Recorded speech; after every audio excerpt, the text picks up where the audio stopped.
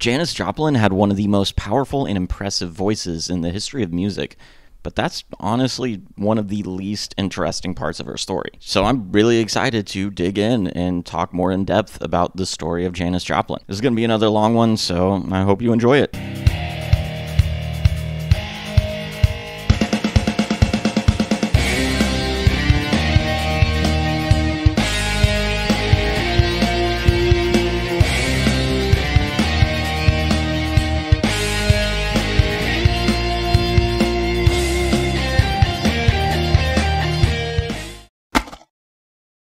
If you do enjoy these stories from music history, consider subscribing. I post a couple videos a month and a bunch of shorts all about music history and telling what I think are interesting stories from music history. Subscribing is free to do, and it's very easy to unsubscribe if you decide you're just not feeling it. She's a pretty man, and she wobbles.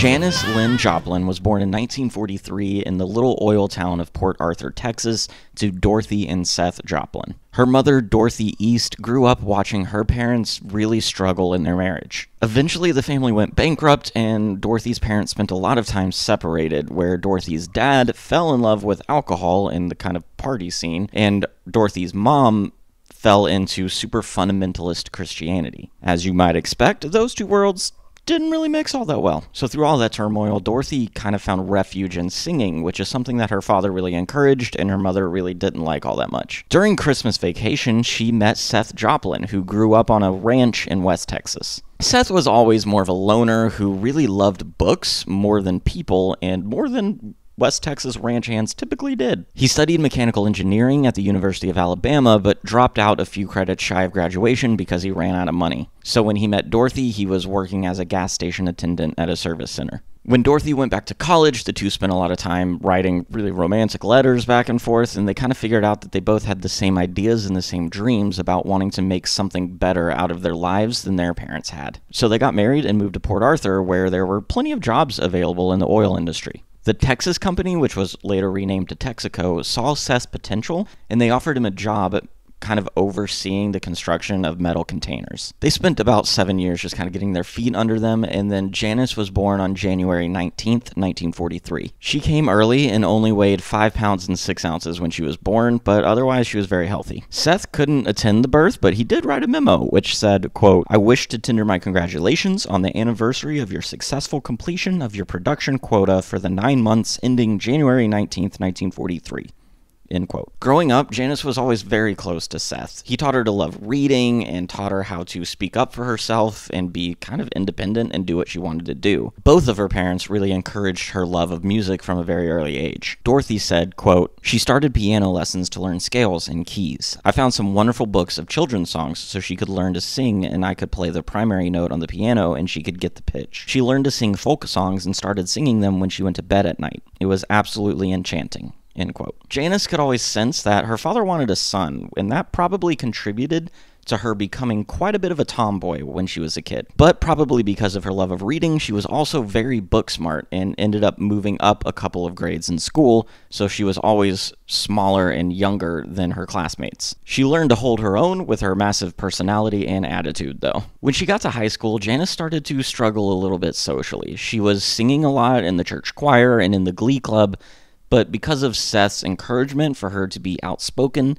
and to share what she was thinking, she was very vocal about some opinions that other people didn't necessarily like, particularly opinions about how stupid racial segregation was. That opinion started to get her bullied quite a bit. She said, quote, "I was a misfit. I read, I painted, I thought. I didn't hate black people." Also, as she hit high school, she started to lose that close relationship she had with Seth. She felt like he was cutting her out and they weren't having these deep talks that they used to have. She just felt like he didn't care as much anymore. She also had 2 younger siblings, Laura, born in 1949, and Michael, born in 1951. So that took some of her parents' attention away from Janis. And if there was anything that Janis loved, it was attention, and she would find any way she could to get it. In 1957, Janis read the book On the Road by Jack Kerouac, which completely changed her outlook on life. She became super infatuated with the beat bohemian lifestyle. It really made her dream about getting out into the world and having these adventures and seeing things, but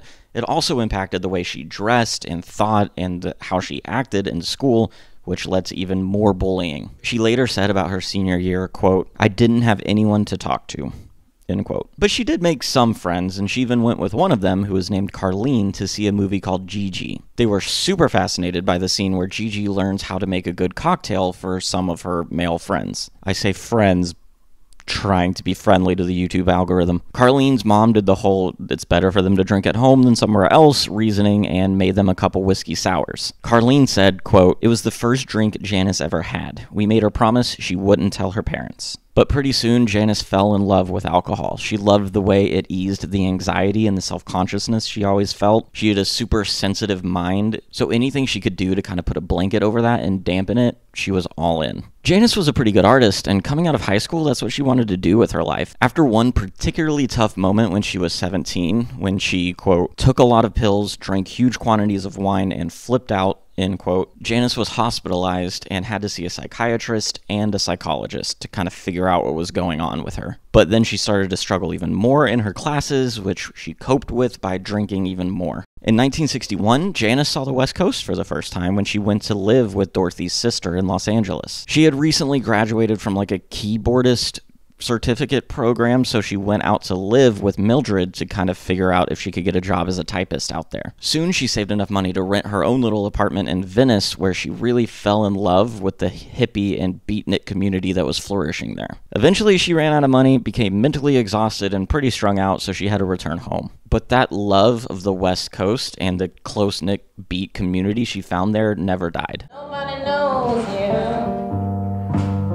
when you're down and out. When she got back home, she knew she had to do something, so she convinced her parents to let her enroll in the University of Texas at Austin to study art. Austin quickly became a place where she started to find herself and find more freedom. And it was in Austin that Janis found herself as a singer. I think she realized that she was never going to get the recognition that she craved through her art. She just wasn't as talented as maybe she originally thought, and she loved the attention she got when she sang, so she shifted her focus and put all of her energy into that. While in Austin, she formed a little folk group called the Waller Creek Boys, which was named after a small polluted creek that cut through the center of the University of Texas campus. They started to sing around the Austin area, where Janis got a little bit of attention and recognition for her very blues and soulful sound. She idolized a lot of blues singers who put so much emotion and passion into their voices, so that's what Janis tried to do.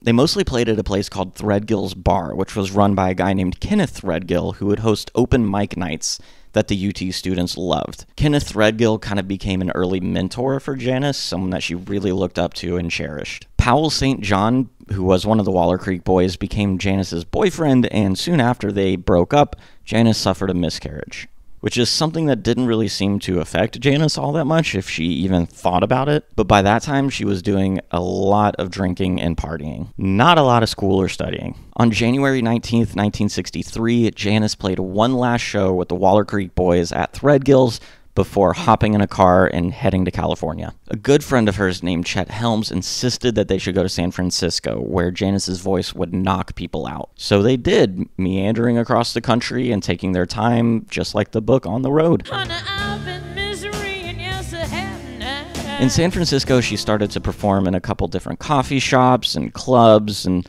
just kind of making a name for herself and making some friends and connections in the beat community that it was just starting to kick off there. She even met the future guitarist of Jefferson Airplane and recorded a few blues songs with him. But she also became more and more dependent on alcohol and added a dependency to methamphetamine to the mix. She got a reputation as being a bit of a speed freak, but things got really bad when she drove to New York City and spent a few months there. At least as far as we can tell, she didn't do much performing while she was in New York. She mostly just hustled pool games for money and did a lot of pills and drank a lot at some local gay bars. Sometimes she would stay with Edward and Janis Knoll, who were friends of hers, and they lived on the Lower East Side, and they taught her how to inject speed. After that, things fell apart pretty quickly for Janis. She went back to San Francisco and slipped deeper and deeper into her methamphetamine addiction, to the point that her friends were really worried about her. She started to lose a ton of weight and looked just very unhealthy.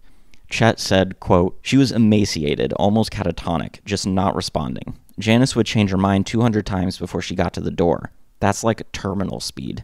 End quote. Through Edward and Janis Knoll, who had relocated from the Lower East Side to San Francisco, she met a guy named Peter DeBlanc and fell madly in love with him. Peter had all these grand stories about his life. He said he came from old money and that he had a master's degree in engineering, which immediately reminded Janis of her dad Seth. Spoiler alert. None of that was true. He was really charismatic and a super smooth talker, who also happened to have his own drug issues and spent some time in the hospital for delusions. Eventually, Janis's friends convinced her that she needed to get clean, so they threw a party to raise money, got her a bus ticket, and she returned to Port Arthur. Janis agreed to this mostly because she wanted to marry Peter, so she thought it was a good idea to get clean to start that new life with him. When she got back to Port Arthur, she weighed about 88 pounds and slept for several days. As she was detoxing from the speed, she suffered very serious depression and paranoia. But her visions of a new life with Peter gave her something to hold on to. It was a stable, simple life,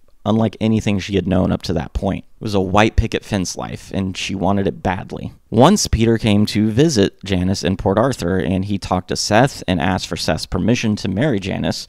Seth agreed, and the family all loved Peter, but he flew back to New York, he said, to get things ready. It's just too bad that he had several other girlfriends and no money and some pretty serious mental health issues that he was dealing with. Through her many letters to Peter, you can kind of see Janis start to realize that maybe Peter's not who he said he was, and he had no intention of marrying her. The breakdown of that relationship made it really difficult for Janis to really fully trust people in the future. It put a massive fence in the way of her ever finding true, real love. Seth Joplin always called it the Saturday night swindle. It was this idea that you worked so hard and gave so much of yourself for this great, big, grand idea, and then it always lets you down. It's kind of a philosophy that life is just full of disappointments. The Peter situation was Janis's biggest Saturday night swindle, and she never let herself fall in love after that, at least not in the same white picket fence way that she did with Peter. Instead, she threw herself into her music and sang in a lot of clubs in Houston and in the nearby Louisiana towns. She even returned to Austin and performed at a lot of clubs there, which is where Chet Helms sent for her. In the time that Janis was getting clean in Port Arthur, Chet Helms had made quite a bit of a name for himself in the San Francisco community. He had started this hippie community called Family Dog and started Family Dog Productions in order to promote concerts at the Fillmore Auditorium. Through his work with Family Dog Productions, Chet had formed this little psychedelic rock band that he thought Janis had the perfect voice for. So on June 6, 1966, Janis made it back to San Francisco and met Big Brother and the Holding Company. The band had been formed by Peter Albin and Sam Andrew when they had played together at Peter's house back in 1965. Peter had grown up in San Francisco, and he was a part of that folky beat scene of the early 60s, which was where he originally met Janis during her first stay in San Francisco. He was originally a guitarist, but he switched to bass in order to make room for a friend of his to join the band. Sam Andrew was born in Taft, California, and he was the son of a military family. When he was 17, Sam was living in Okinawa, where he had formed his own band, and he actually had a regular TV spot on the Okinawan version of American Bandstand. He spent some time living in Europe before coming home and meeting Peter Albin. When they met, he was a grad student at the University of California in Berkeley studying linguistics. Peter and Sam soon asked their friend named James Gurley to join the band with them. He was more experimental and honestly just better than both of them, so Peter stepped to the side to play bass while James took over lead guitar. James was from Detroit, and he taught himself how to play guitar when he was about 19. James spent some time studying how to be a priest before he and his wife moved to San Francisco in 1962. Before that, James had spent some time working as a human hood ornament in his father's Daredevil act, and he and his wife Nancy also spent some time living in Mexico studying the occult. James Gurley is a very fascinating guy. Originally, the band started with drummer Chuck Jones, but by the time Janis joined, he had been replaced by Dave Getz. Originally born in Brooklyn, Dave had earned his fine arts degree from the San Francisco Art Institute. When he was asked to join the band, he was teaching, but he also liked to play a lot of jazz in his free time. When these guys first got together and started playing, Chet Helms heard them and knew there was something to it. So he named them, started to charge people for coming to their parties, and became their de facto manager. Once Janis joined the group, group, she was immediately attracted to James Gurley. I mean, with a backstory like his, how could you not be? He's like the most interesting man in the world territory. James' wife Nancy and their son Hongo were always around the band. But Nancy really believed in the free love movement, so that didn't stop Janis and James from hooking up pretty often. Big Brother and the Holding Company became staples of the family dog and San Francisco beat/hippie scene. Janis started to come into her own on stage and got way more comfortable and confident while she was performing. So she wanted to dress the part and get the whole look down. She said, quote, "I want the audiences to look at me as a real performer, whereas now the look is just one of us who stepped on stage." End quote. So she started to wear a lot of gold lame, which I think probably got the point across. The band, while decent, couldn't really match Janis's talent level, and people started to notice that. Only a few months after joining the band, Janis was approached by Elektra Records with this idea of forming a blues folk supergroup. Janis went as far as to go down to Berkeley, California to jam with them. But joining that new group, which was a very exciting opportunity for her, would mean leaving Big Brother and the Holding Company and kind of forsaking that family that she had found there. In typical hippie community fashion, the band all lived in the same house together with their spouses and children and shared everything and really developed a family bond. Dave Getz said that the philosophy at that time was that a band was like a sacred trust. When Janis told the band about Elektra's offer, Peter Albin threw a fit. He said, quote, "It was a terrible, traumatic experience. We were all living together and we were like a family. She said that what she always wanted was to make records and be famous and a star." End quote. Janis did eventually turn down the offer from Elektra Records, and she stayed with Big Brother and the Holding Company, who quickly got a residency playing at a blues club in Chicago. Since she adored that Chicago blues sound, it was a dream come true for Janis, but it quickly deteriorated. A woman left lonely.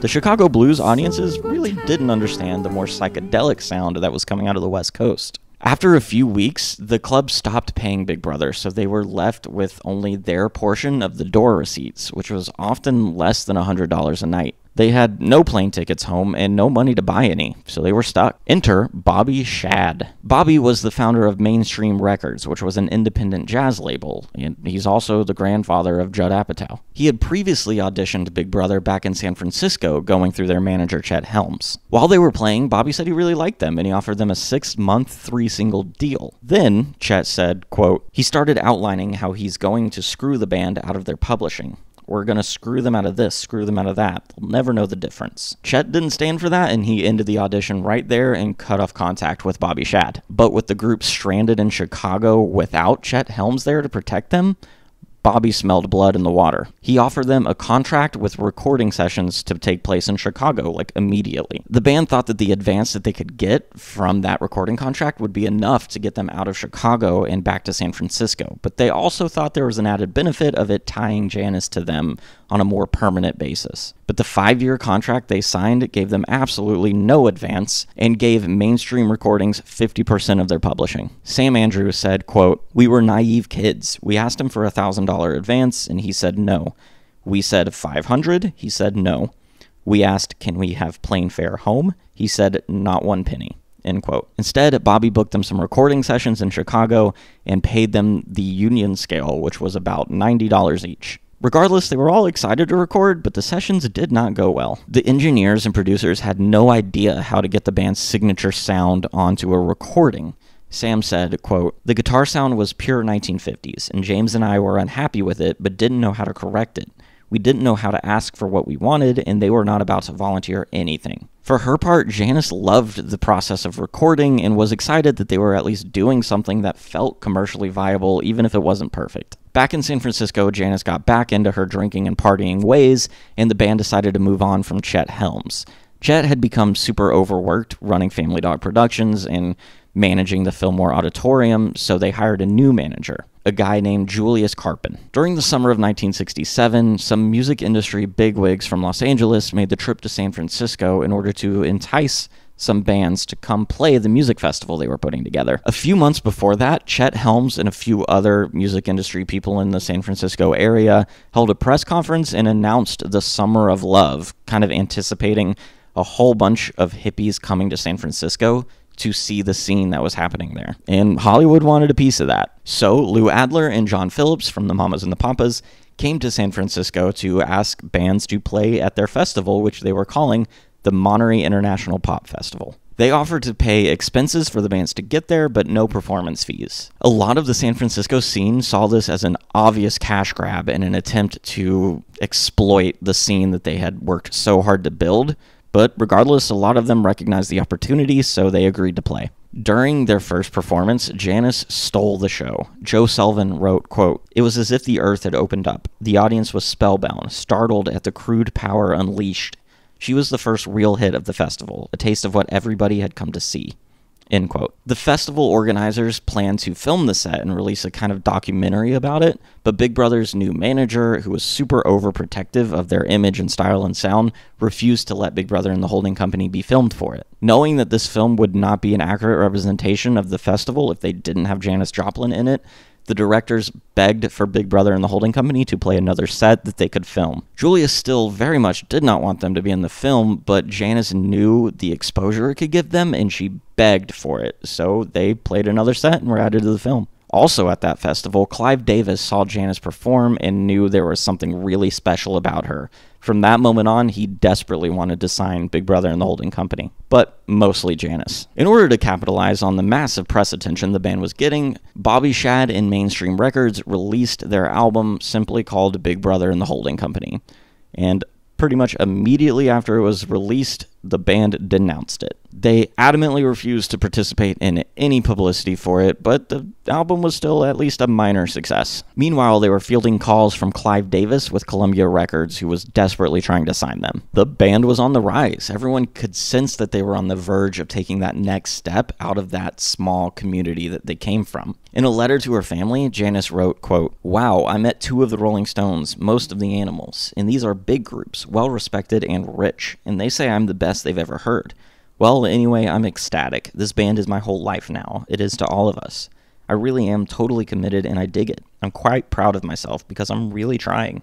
End quote. In August of 1967, her family came to visit her for the first time, and it didn't go well. She took them to see a Big Brother and the Holding Company show at the Avalon, and her parents were really put off by the whole scene and what was happening there. Janis took that as a complete disapproval of her whole life and everything she had worked for. When they left and went back to Texas, it basically severed that relationship, and nothing was ever the same after that. Janis resorted to a lot more drinking and a lot more drugs to cope with that. Sometime in late 1967, after a show, James Gurley introduced Janis to heroin. It was a numbness unlike anything she had ever felt, and one that she would never stop craving. One of her boyfriends later commented that Janis had such a sensitive mind that he didn't think there was any way she would ever get past heroin addiction, since heroin was just like a big blanket that you could throw over all of the pain that you felt. I mean, I've never done heroin, never planned to, so taking him at his word for it. People in her life urged her to stay away from heroin, but it was useless. Janis was hooked. As the band got bigger and bigger, they knew that they needed to take that next step into commercial success, and they also knew that Julius was not the manager to get them there. He was totally fine for the San Francisco scene, but for a artist being courted by Columbia Records, they needed something bigger. So they met with Albert Grossman. In 1961, Albert had put together Peter, Paul, and Mary, and then in 1962, he signed one of Janis's idols, Bob Dylan. So he was the big time. But Albert's first wife was really addicted to heroin, so his one and only rule was absolutely no schmees, as he called it. The band readily agreed to that condition, with at least James Gurley knowing that he was lying, so Albert became their manager. Over the next few months, James Gurley really started to decline. He was drinking a lot, using a ton of heroin, and when he saw Jimi Hendrix perform, it made him super insecure about his own talent. In January of 1968, while they were performing and Albert was watching them from the audience, James almost collapsed on stage. So Albert called a band meeting, minus James, and suggested that they move on from James Gurley and pay him something like $10,000 severance, but the band adamantly refused. They were still a family. Dave Getz said about James' issues, quote, "Everybody tried to avoid it, deny it, look the other way. End quote. Janis and Sam Andrew were also still using heroin, but not to the same extent that James was, and they were able to keep it hidden from Albert. Eventually, Columbia Records was able to pay a ton of money to get the band out of that mainstream record deal they signed in Chicago, and they signed to Columbia, and Columbia sent them to New York to record their album. During that recording, James really struggled. Dave Getz said, quote, "It was really excruciating sometimes to get a good solo out of him without screwing up or striking a bad note." End quote. That album, which they called Cheap Thrills, a shortened version of the name they actually wanted to use, was released on August 12th, 1968, and it hit number 1 in the charts. By the end of 1968, it had become the best-selling album of the year, and a big tour was planned in support of it. But throughout this whole season, people kept telling Janis to leave Big Brother. It became super apparent that Janis's talent was so much bigger than the band's, and now with several of them falling deeper and deeper into drug issues, became even more obvious.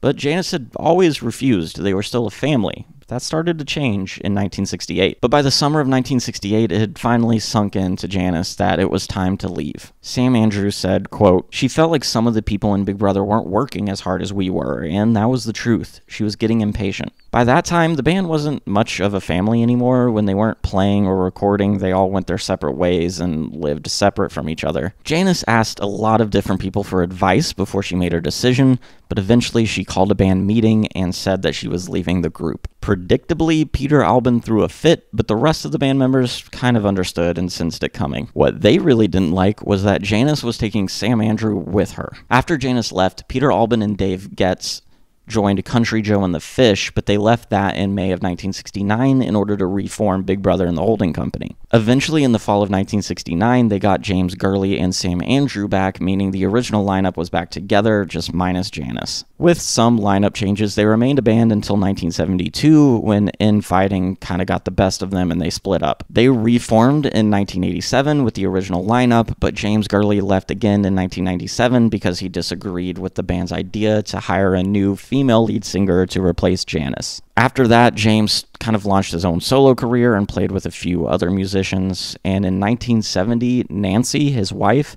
passed away from a drug overdose. James was charged with her death since he was the one that injected her. I've seen some people say he was acquitted. I see some people say that he got like a probationary sentence. I'm not really sure what happened, but he never actually served any prison time for it. He passed away in 2009 from a heart attack. Peter Albin and Dave Getz continue to play for Big Brother and the Holding Company.